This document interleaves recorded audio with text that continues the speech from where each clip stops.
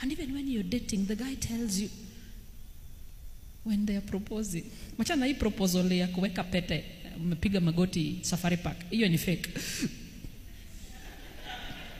Hizo zinakuanga planned, and ile kitu huwezi kuja hivyo, kitu kuna vile umepractice, ndio?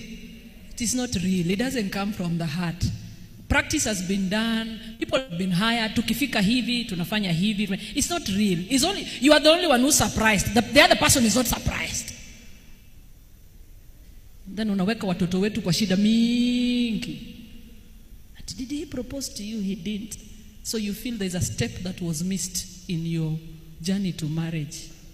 Nonsense.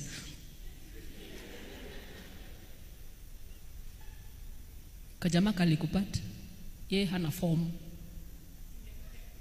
Say, Eliza, misi juku pita. That is how Mokoro told me. I hope he's not listening. He told me, I want to tell you something. Can I see you today? I said, okay, fine, I'll come and see you. And actually, he was just coming from his office. And I was around town.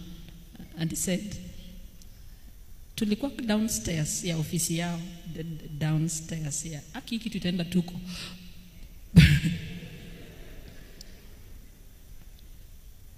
And then he said, I don't know how to beat around the bush. I'm just asking if you can be my wife. That was all.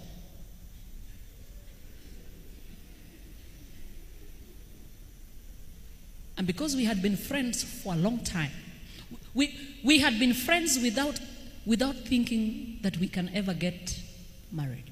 We were friends until his friends would say, if you see Mokoro coming, just know the next person that will walk in is. We were that close. No one ever thought no one thought of marriage. It's just a good friendship we had.